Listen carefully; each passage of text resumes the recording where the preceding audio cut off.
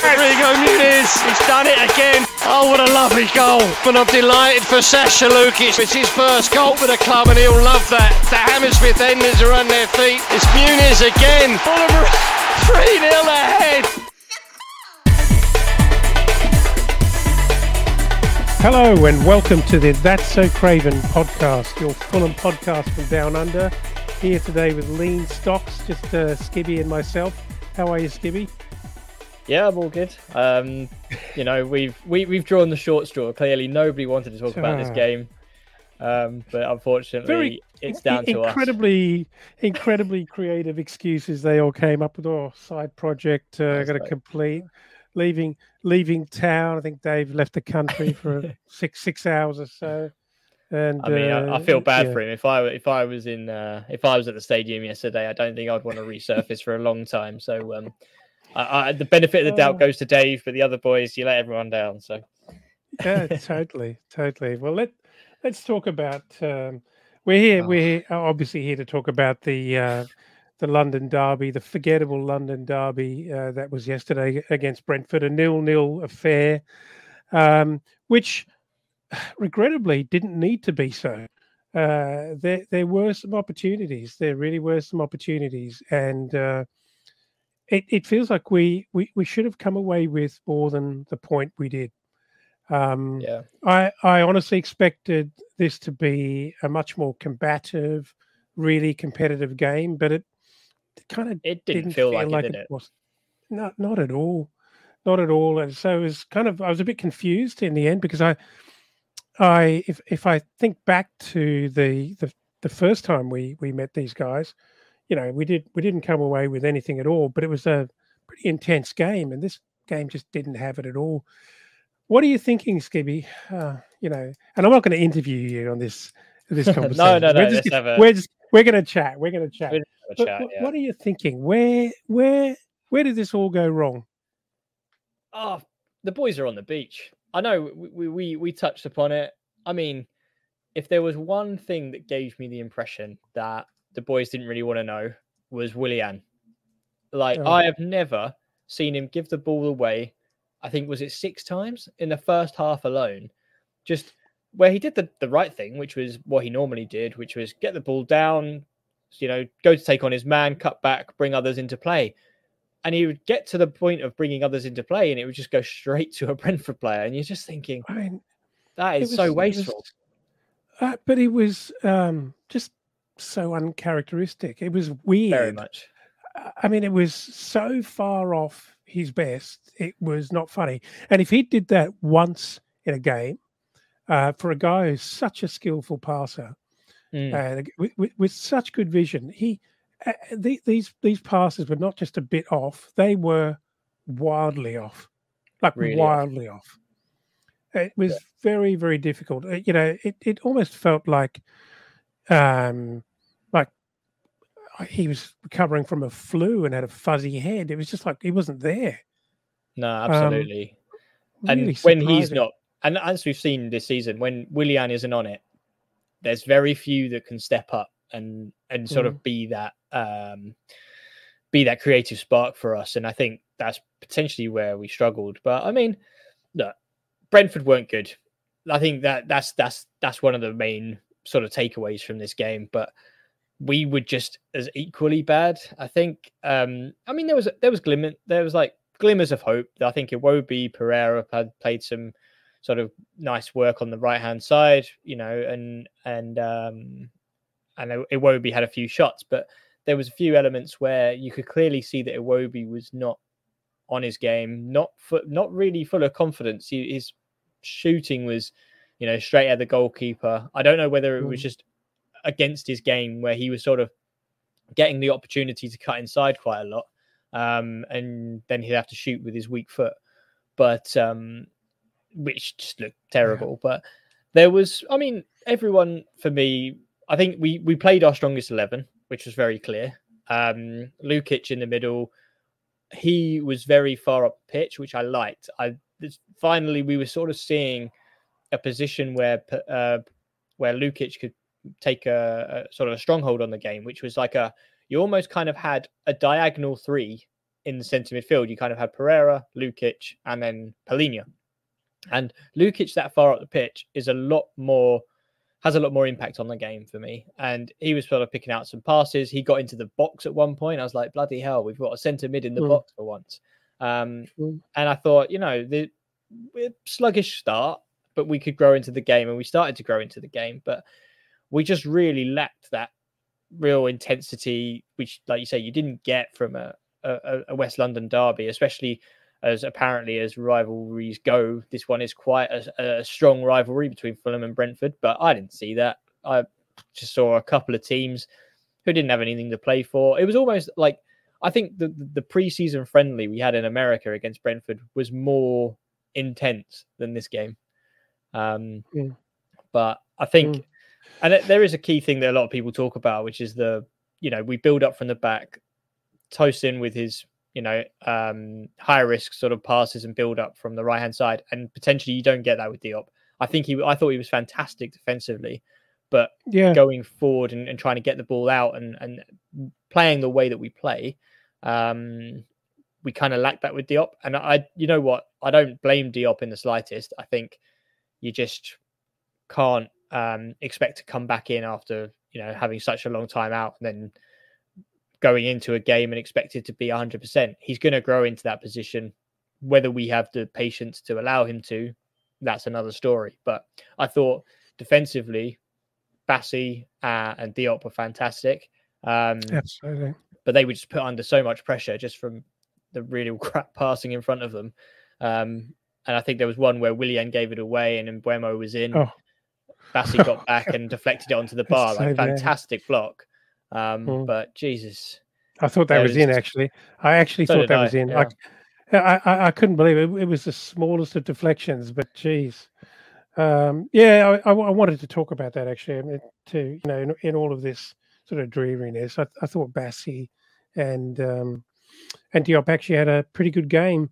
And as you say, there are elements of Diop's game which we would, I was going to say rather he didn't have, but we wish he had certain elements which he just doesn't. But as a defender yesterday, I thought he did really, really well. And ask yourself how often and how much of a threat was Tony yesterday. It barely at all. So he did a good job. I think both of them did a good job on Tony. I loved the fact that sort of Diop was just like Ivan Toney barely had a chance to sort of turn. I think Diop was really kind of took a leaf out of Bassi's book, just really aggressive on the first touch, trying to intercept. And I think there was a moment where Diop sort of got in front of Tony, carried the ball forward, and I think he even lost it on the edge of Brentford's area, but then managed to win it back and play it off to Pereira. And I thought that is kind of like the higher risk, high reward defending that Marco likes. And I thought that was a really good sort of moment of play. And Tony, if you're going for, I was going to touch on this later on, but seeing as we've mentioned him, he's been singing, I want to be champion, play in the Champions League. I want to play for Arsenal. I want to do this. I want to do that. And he hasn't scored in 10 Premier League games. I didn't see anything yesterday that shows me that he's going to go to that level. Has he somehow managed to put his foot in it? If I was Arsenal or one of the top four sides, would I really be in for a striker who's, 0 for 10 in the Premier League at the moment, and not scoring? I don't think you're getting away with that. You can't be considered to be a top striker, even in the worst side. The very best of them just don't stop scoring goals. They find a way. And, absolutely. And I think it'd be quite funny if he comes with his tail between his legs and says, all that stuff I said before, I was joking, so I'm going to stay. But... Can you actually imagine that? I can never imagine the guy even feigning sort of humility. I just can't see it myself. But well, let's talk about the bright spots. As you said, I think Pereira and Iwobi were trying. There were a lot of things just not coming off. We just couldn't string passes together. and it's you're never going to get anywhere if that's how it's going for you. I thought Mooney's tried hard. I thought Mooney's actually did a few pretty good things actually. Again, some of his layoffs, some of his passes were really, really quite beautiful. And I don't want to jump forward quite that far yet, but I'm struggling to think of anything that's really exciting to talk about. But yeah, he was very unlucky for me to be taken off, and it almost felt like Marco felt he wanted to try something, needed to do something to win the game, but it did feel like, let's talk about that in a minute, but geez, it did feel like he picked the wrong guy there, because I was trying to work out whether once I realized that he was going to be substituted, and it took a little while before they actually made the change, I was trying to work out whether he was injured or not, or whether he was cooked, and it didn't look like either. So it just looked like a tactical change that was made. But yeah, anyway, what can we talk about in that first half of that's even remotely promising or exciting? I mean, I do remember Iwobi I think he had 2 shots on goal, and one of them was absolutely straight to the keeper. Yeah. How many other shots did we have that I can't even remember, to be honest? I think Pereira had a couple of his little pot shots over the bar. I think a really loose header from Muniz with not much power on it. I think it was kind of more what we've seen before, which is, if the delivery into Muniz isn't great, then there's not much else we can do. And I think we just struggled to get that final ball. I think, you know what, I'll give some credit to Brentford, that I thought that they defended the crosses quite well. I thought there was elements, not being too mean to Muniz, but I think there were elements where he could have perhaps got across his man a bit better, which we've seen in the past. But I think if you're feeding off scraps and you're really not knowing, because I think a lot of the crosses for me were coming, like Willian wasn't on it, let's be honest. And I think a lot of the crosses for me were coming from Iwobi, and they're not the best, if I'm honest. They're just one of those kind of hit and hope, get it in the mixer, and I think he doesn't find a real pinpoint cross to find where Muniz is. I think Muniz has got to do a lot of anticipation of where this ball's going to go, which I think was really kind of summing up our attacking play and our lack of threat, as it were, in the final third. But it was just very scrappy, no real sort of intent and sort of putting our foot on the ball to actually say, right, this is going where Muniz is, and I know where he's going to be. We were kind of missing that kind of telepathy that we've seen in the past. Let's pick up on something that Steve Reynolds, following along on the live stream, has commented on. He said, Andreas is often too selfish, and rather than pass the ball, he shoots.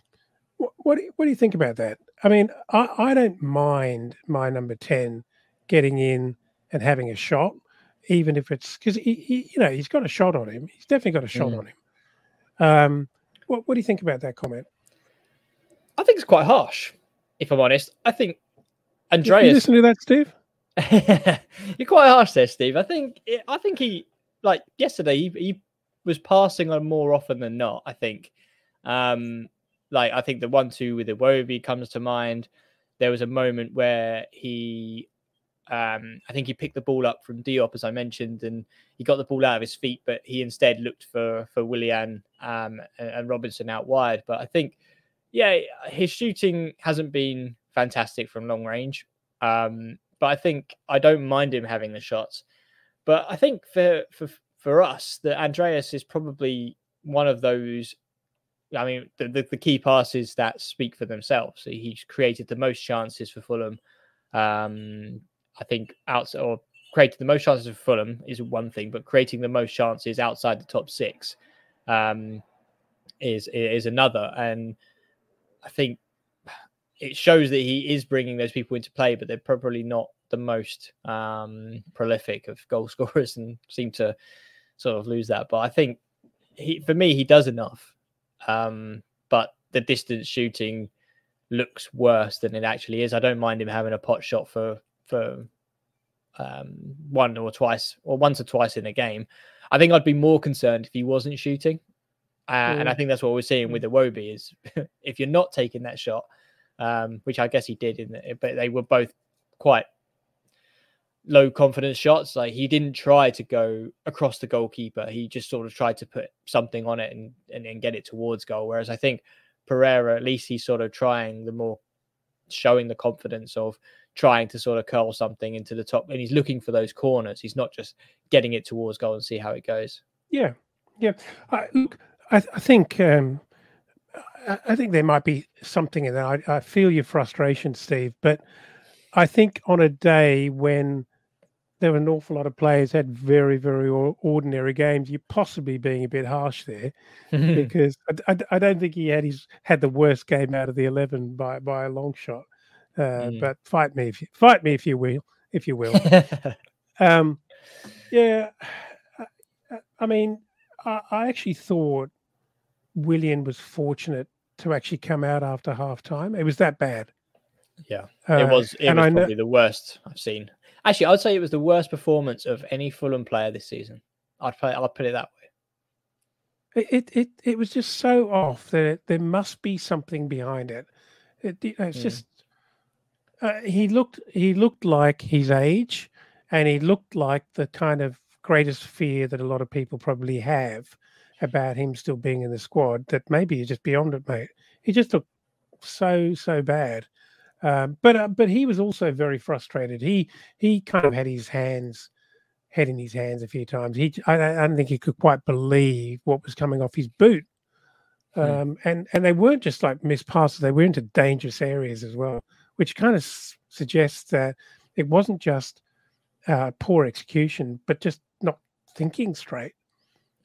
Strange. I think it's strange to sort of think about. If I go back to the time where Willian was like one of our best players on the pitch, and Anthony Robinson was getting linked to top 4 teams because of his unbelievable athleticism. Like that goes back to me to Tottenham at home, which was a long time ago. And since then, we've just not had any. I haven't seen the same sort of intensity from those sort of players who are our game and our match winners.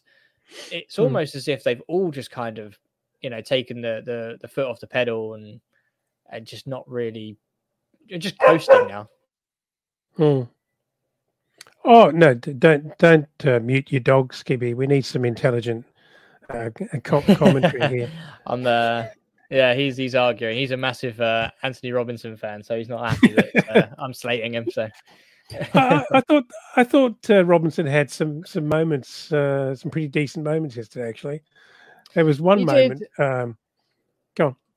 No, I was going to say. I mean, you're more than welcome to say the most, but I think it's just we saw elements of where he can fly down the wing, pick out a cross.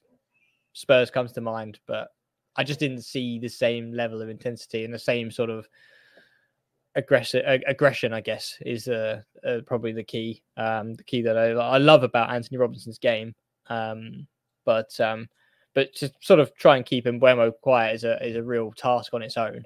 So I guess I give him some credit there. But no, go ahead. The moment you were talking. No. Actually, the best moment of all, which is a fast forward. And I feel like we almost need to get to the subs, because that's kind of when things started to happen for us. Let's jump forward. 64th minute. Looking at my notes here, Jimenez replaces Jimenez, which. Baffling. I get Marco trying to just do something to have an impact on the game, but I thought it was a really terrible decision to take him off. And certainly Jimenez, will come to that in a minute. But whilst Yeah, sure. He probably deserves a run. What a terrible decision to bring him on. He had a pretty terrible 15 or 20 minutes, didn't he? And then Traore comes on for Willian, which was actually a pretty good move. And for once, Traore was actually given a reasonable amount of time. And I think he's probably proved that he deserves even more time, and he's probably been a bit hard done by. And I'll just jump forward here. 75th minute, Tom Kearney replaces Sasa Lukic, and Bobby Decordova-Reid replaces Pereira. And then obviously at the 90th minute, Harry Wilson comes on for Iwobi. But can we just go back and talk about Jimenez? What's going on? What is going on? I think he was just giving him some minutes towards the end of the season. I think that's all it was. I mean, for me, if you're going to give a striker a run out, then Broja is the obvious choice. A similar level of athleticism, level of pace. I think there was times in the first half where Fulham broke with the ball, whether it be Pereira, Iwobi, bearing down on goal, and really strange. Like Muniz just made the wrong runs for me. Not to really slate it, but I think there was elements where he could start pulling defenders left and right, and start creating those channels for Iwobi and Pereira to keep running into. But he just seemed to stay central and didn't really know where to go. And I thought that was a bit of an interesting moment. But and then part of me was thinking, Broja in those situations, potentially a more experienced, especially in the Premier League, could, make those more intelligent runs and start finding that space.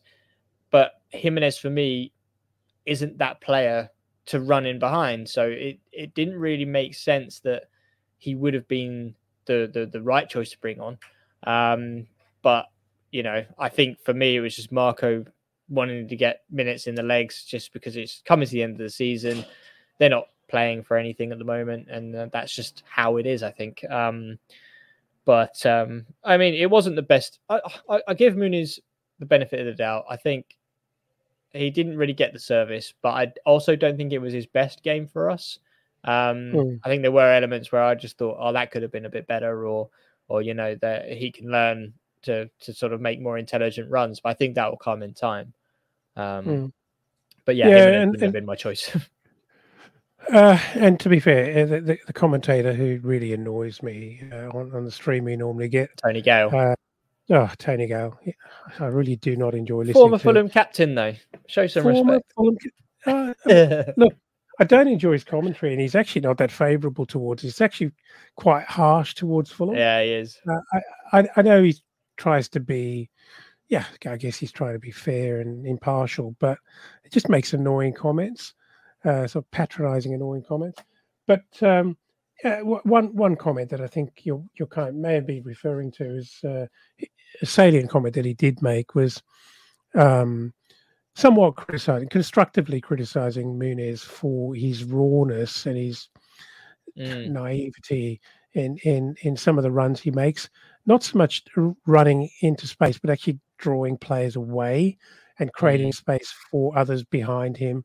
Because there was one time, particularly I remember when I think Pereira was behind him, and if he'd made a run, it would have given Pereira quite a lot of room. And yeah, I mean, like you say, I think probably just wasn't his best game. And again, I think it would be unfair for us to overly focus on Muniz because he certainly wasn't the worst out there.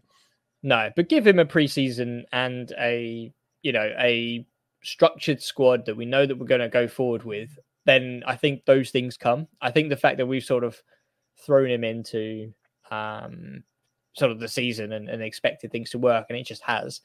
There's not a lot you can do week by week because when you're more focused on the sort of the game at hand rather than sort of the ideology that you want to play and the philosophy. So I think give him a full preseason as our number 9, and how we're going to be sort of breaking forward. I think we'll start to see better results, if I'm honest.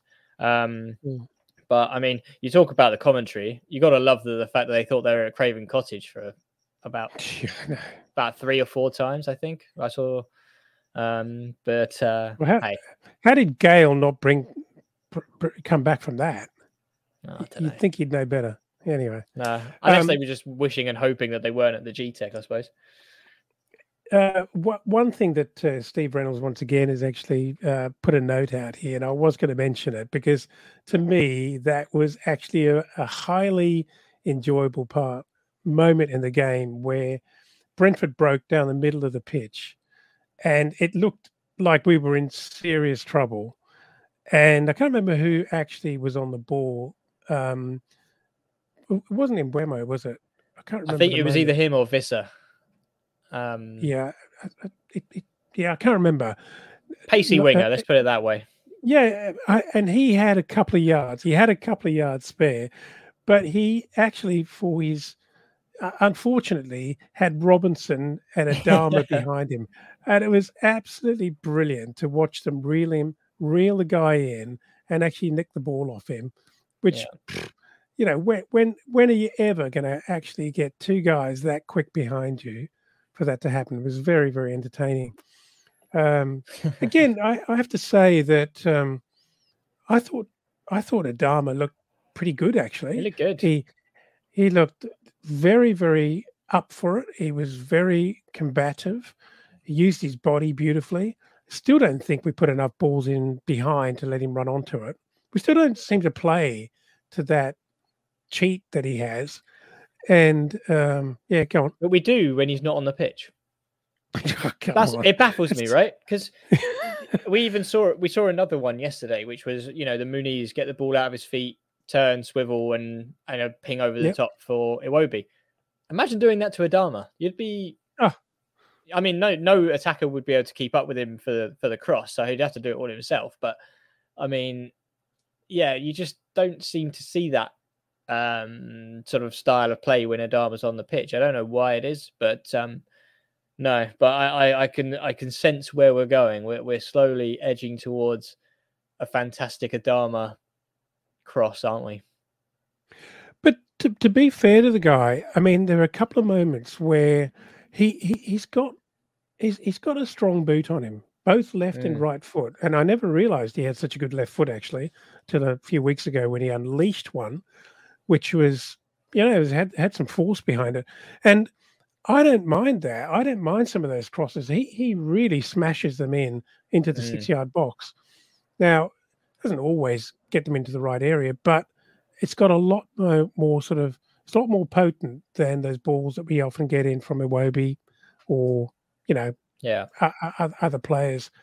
So for me, he has kind of fought against these very, very few minutes that he's got. I don't know that he's made a massive case, you know, to start against other players that we have, but he, you know, giving him 5 minutes is a joke, and it's actually, it's really unfair on the guy to actually expect him to come on and turn the game around and score a goal or create something remarkable in 5 minutes. It's just a difficult thing to do. And, you know, I kind of feel like we're willing the club to invest in even higher class wingers, which I suppose puts Adama a bit further down the pecking order if that were to happen. But in the event that our wingers aren't really doing the business, you wonder why he's not being given an opportunity to start. I genuinely think he's earned it. You know, because every time he's come on, the last 3 or 4 times he's come on, he's done nothing wrong and everything to actually enhance his reputation. That's an awkward moment. I think I've lost Skibby. Skibby, are you there from outer space? No. I think I've lost him. Well, here we go. It's just me. So yeah, I mean, Tom Kearney for Sasa Lukic. I thought, I don't think Lukic was having the worst game, and as Skippy mentioned, he did do some interesting things and find himself in the right areas of the pitch earlier on in the game. But Um, I guess it was at the point of proceedings where Tom Kearney, we may as well have given him a go. It was all a bit late for Tom. He didn't have that much of an influence on the game. I mean, he only had 15 or so minutes. But I didn't think he was terrible. I didn't think he was amazing. Bobby Decordova-Reid, again, I don't think Bobby really had much influence on the game at all. I guess Pereira was taken off mainly because he'd pretty much done all he could have possibly done in the game. That's okay, Skippy. Was that some sort of joke exit there, just to leave me on my own? It was quite interesting, actually. Do you know what? I just wanted to leave you in a monologue about Adama because just you're in your element. So I thought, look, I wouldn't say Adama is my favourite player, but I've kind of grown to feeling that he deserves a better run. William's the name on my back, but yeah. No. I'm just talking about the other substitutions. Lukic or Tom Kearney for Lukic, which I thought was meh. It wasn't fantastic, but he didn't do anything wrong, but it no. just was ineffective. And BDR for Pereira again, didn't do anything wrong. It his 100th Premier League appearance for BDR, I think, as well. So well done, Bobby. That's a lot more than I expected, if I'm honest, in the nicest possible way. But no, I think going back to the sort of Adama stuff, I think, could he be someone that we could utilize against Man City? Like, leave somebody really pacey up, because Man City are going to flood everybody forward. Long ball out, you got an out ball to Adama. That's probably something that I'd rather have than Iwobi, if I'm honest. And that could be something that could damage if you really wanted it. Why not? That would be so disruptive. They probably wouldn't be thinking that we're going to do that. They'd probably think, oh, no, Fulham are going to put their best 11 out and, be very respectful. Fuck it. Just pull something crazy like that and just totally disrupt them and make them think. And you're probably going to buy yourself 10 minutes into the game where we'd be under so much pressure, but it'd just be a bit chaotic. And I don't care who you are, you're gonna struggle. You're gonna be looking over your shoulder if Adama's, anywhere near you. And he's the kind of player who he can embarrass the very best, purely because you can't catch him if he gets past you. Yeah, and he's obviously, I don't often see him use his strength. It's normally his speed that you're sort of looking to, but clearly he's a big boy and he's very strong, and I loved him brushing aside whoever that was that he brushed aside yesterday. Do you remember? Might have been Pinnock. Was it Pinnock? I think. Pinnock was on that side, but I don't recall it being Pinnock. It might have been, but he brushed him aside, and he got his cross. Jimenez chance, is that? Yes. Yeah, I suppose we'll have to talk about that, won't we? Come on, then, let's do it. Tell me about it. Walk me through it. Walk me through how you, with a blindfold and a paper bag over your head, could have done better. Yeah, exactly. I would have preferred Leno in that situation. I think it was just everything about it was just get it on target, take a touch, take your time. Is that a man who loves to grandstand?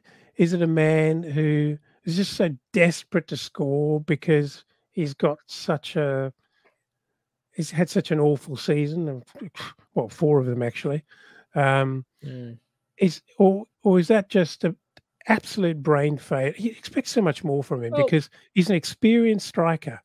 Even if you're not actually at your top, you'd expect composure.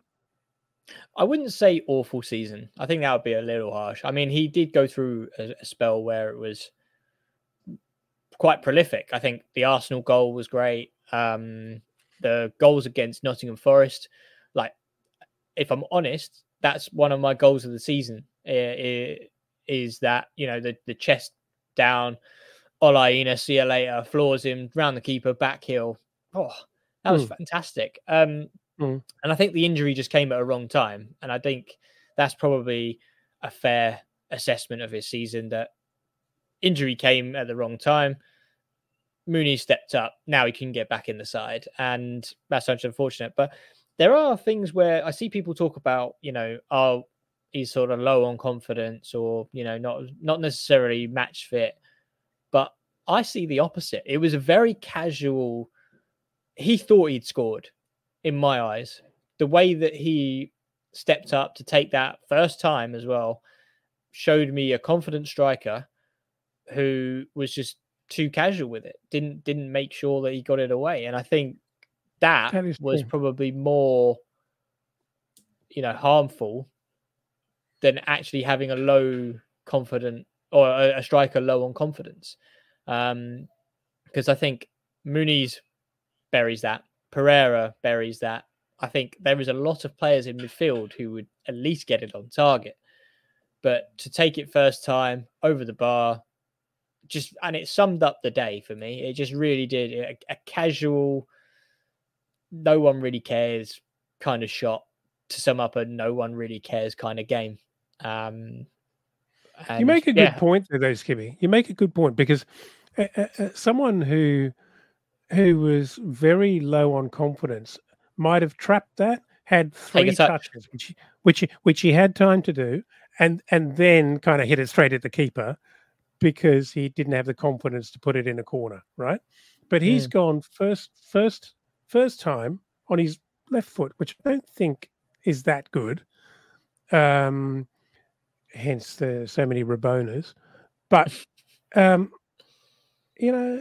maybe you're absolutely right that there was a kind of hubris, extreme confidence there, that he actually saw an open goal, hit it first time, and thought, this is an absolute winner.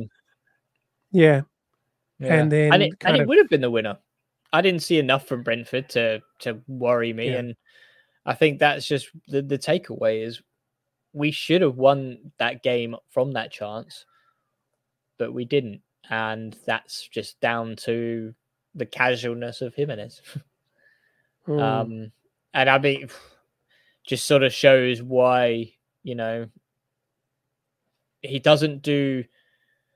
It's just his work ethic, I think, just doesn't sit right with me as well. Maybe we've been spoiled with the work ethic of Mitrovic and Muniz in recent times, but he just swans about and tries to get the odd flick. The amount of times he tried a bloody back heel, I can't remember what game it was, but it was before he started scoring. But I was sitting there in the Putney end just watching him try these back heels, which were to no one. And you're like, just take a touch, do the simple stuff. And it's like when, depending on whether you sort of watch sort of like youth football, but it's like watching a kid trying to do all the stuff he's watched on Match of the Day that the previous night or whatever. And you're like, just do the simple stuff.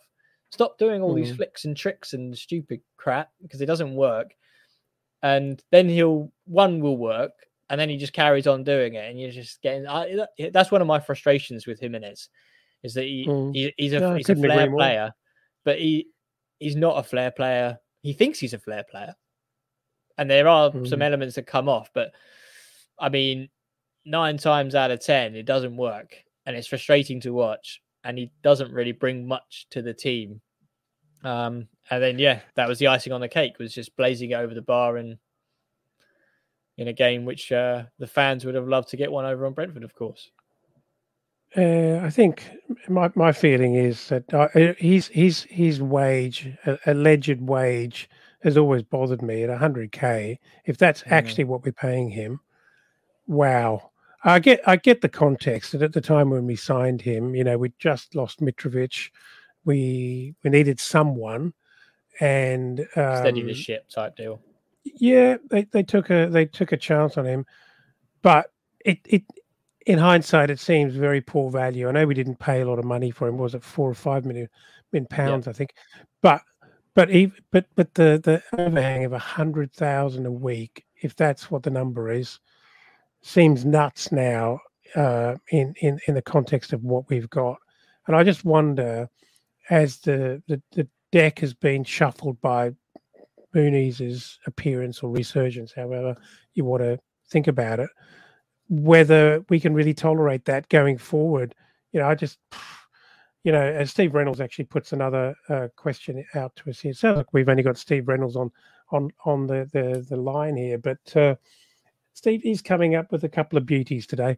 With Birmingham being relegated, if they asked Stansfield if they asked to extend Stansfield on loan for another season, should we say yes or no? He's got to come back, doesn't he? I mean, time has cometh. Anywhere but Birmingham, because that club is a mess, and I'm going to say it. I'm glad they went down, because the way that they treated John Eustace, they were sitting 6th in the league. Then they did this whole circus with Tom Brady coming in, as a director, blah, blah, blah. They were sitting 6th in the championship, overachieving. Stansfield was playing really well. And then they brought in Wayne Rooney and plummeted. And Wayne Rooney didn't play Stansfield very much. And then he got sacked, and it was too late. The damage was done. And I think that club has shown the values that they hold is not somewhere that we want a developing player to be. But honestly, I would love Stansfield to come back for pre-season, go through the assessment and see if he can be our number 2, number 3 striker.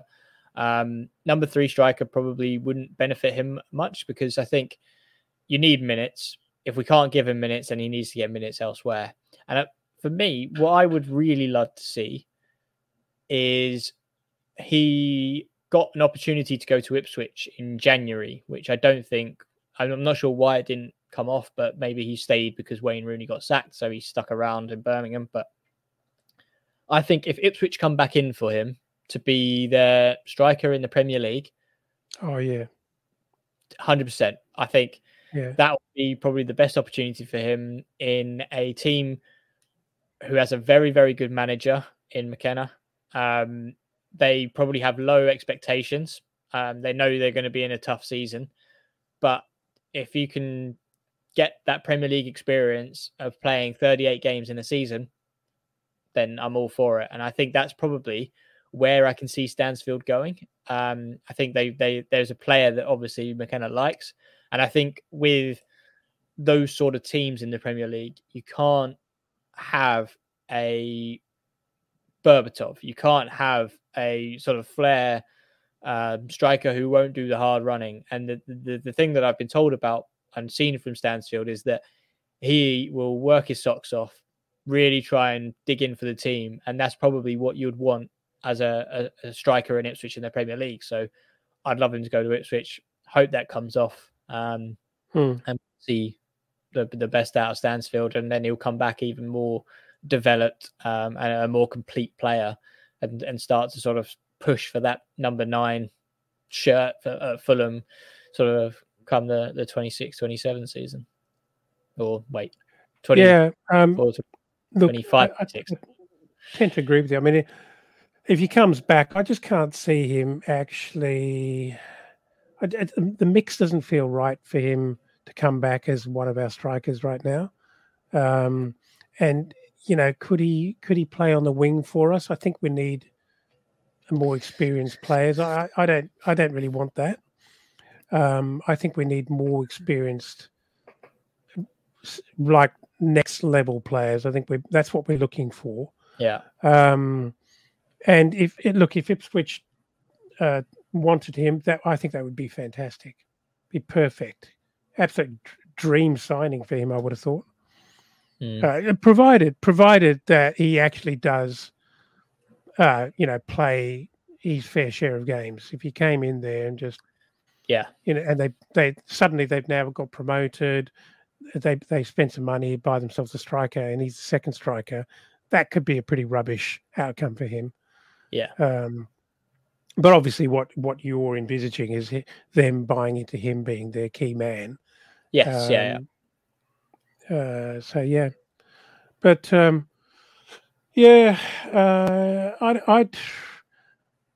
in my head, I think Raul will be very fortunate to actually still be around next season. I can't see it. What do you think? No, honestly, no. I think he will probably go back to Mexico or sort of one of the Latin clubs. I think he's just, like you say, he's not a first choice or anywhere sort of in the pecking order for me in a striker situation. Because for me, I think there's going to be the person who replaces Broja, unless it is Broja, I don't know. But at the moment, he sits third choice for me. And I think you can't have a third choice on the money that we're talking here, especially when, the money's tight and regulations are coming out left, right, and center. That, we've got the UEFA regulations now, which is you can only spend X amount of your turnover. Then you've got, this new one that's coming in, which is the anchoring. It's all really confusing. Hopefully we've got some financial whiz who's fixing that for us, but it doesn't take somebody with a finance or an economics degree to come in and say your third choice striker on 100k a week is wasting a space in the squad. So I think for me, he has to go. Yeah, I actually did a little bit of work on this with my very limited knowledge of what the whole squad cost proposed rules are all about. But I did a bit of digging and actually went through this. And it's probably worth a chat some other time. But and obviously lots of assumptions around this, and it's beyond my my capability to understand exactly where the Mitrovic money actually lands. There seems to be so much debate about where that actually lands and whether it's in or out and whether we've had the benefit of that yet or not. But in looking at the way anchoring works, and I know this is not next season, it's the year after. It's proposed, isn't it? Yeah. Well, it probably has a fair chance of going through. But I think it's an optimistic, it's actually quite a positive, potentially positive situation for Fulham. Less so that it actually pairs back the teams that are, the top 4 or top 6 very, very wealthy teams or teams that generate a lot of revenue. But from the way I saw it is that I think it could actually give us an opportunity to spend some money if we released a bunch of players that we think probably need to go anyway and sold a bunch of players.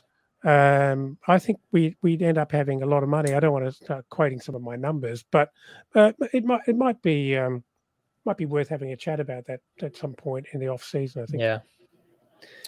No, absolutely. Well, I think from the one last positive from the Brentford game I would take is the activity we had on the Discord. I think it was really nice to have. I know there was certain elements of people who couldn't get tickets and therefore had to find their own means of watching the game, whatever that may be. But the engagement that we had of people discussing the game and giving their thoughts and just general debates about how we can improve and things like that. It was really good to have the activity on the Discord, and so I want to thank everyone who sort of came along and sort of gave us their thoughts and had a bit of a chat. Made it more entertaining, if I'm honest. The chat was more entertaining than the game itself. So so thanks for everyone who came along to the Discord. But if you weren't in the Discord, why not get in? Join us for the next game and join the community. It's all good fun. Yeah, I'm glad you reminded me because I should have actually mentioned that a little earlier on. But there's been a lot of activity. I think we picked up a bunch of new members, and it's growing nicely. And people seem to be contributing in a really healthy way. And as you said, we had a cheeky live stream last night, which hopefully was helpful to a lot of people who couldn't get tickets. And it was a very, very enjoyable chat. I want to say that perhaps the most impactful and dramatic thing that happened last night in the second half was Jack's daughter Lola, all 16 months of her, unleashing a a full stomach of vomit all over Jack and herself at the 80th minute. It was probably the most interesting thing that happened, actually. I think we all felt that way in the 80th minute. Well, I was going to say, all she was doing was echoing what everyone was thinking and feeling. It was quite impressive. Oh, boy. Yeah. So anyway, look, unless you have anything more that you can think we need to talk about and commiserate about, Skippy, I think we'll probably wrap it up there. Yeah, so Man City next. I'm not looking forward to it. I don't know anyone who is. But obviously we'll do a preview before nearer the time. But I saw them play yesterday. I think it was Bournemouth, wasn't it? Absolutely blown away. Haaland got 4 goals. So what could go wrong? No. But honestly, though, I'd rather us actually have a game at this point in the season now where there's nothing to lose. I'd rather us actually face that kind of opponent, because how could you possibly not turn up for a game when you're playing Man City? You just look like an idiot if you don't try, because they will put 10 past you. Yeah. Pardon me. And so, you know, I hope, pardon me, we try a few different things, as I said, give Troy a start. Just create some chaos. I don't know if that means bringing Jimenez on again to start. Hopefully not. That would be chaos in a completely different. That would be like a self-inflicted chaos. But yeah. But you never know. I mean, they've still got a title to play for, so they're going to be more drilled than we will. But and also they'll be kind of not wanting to be embarrassed either, because they'd be falling at the last hurdle, because they should easily put Fulham away in Fulham's current form. They should just brush past us, right? In all fairness, notwithstanding the fact that we're at home. But I'm hoping that this Fulham team actually goes, right, we're playing for pride here. Let's see what we can do. Let's have some kind of impact on the end of the season here, and try a few things different. I know it's not Marco's way, but wouldn't you love to see that happen? Yeah, I mean, it would make it more enjoyable, but hey, we shall see. Yeah. Anyway, let's leave it at that. Thanks very much for stepping up and joining me, even though you left me there for a few anxious moments. But thanks for stepping in when the others fell by the wayside with their little special projects today.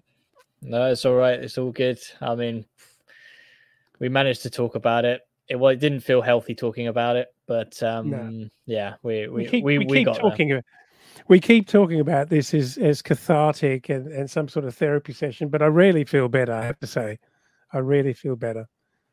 Anyway, without any further ado, thanks again, Skibby, for joining me. And until next time, come on, you Whites.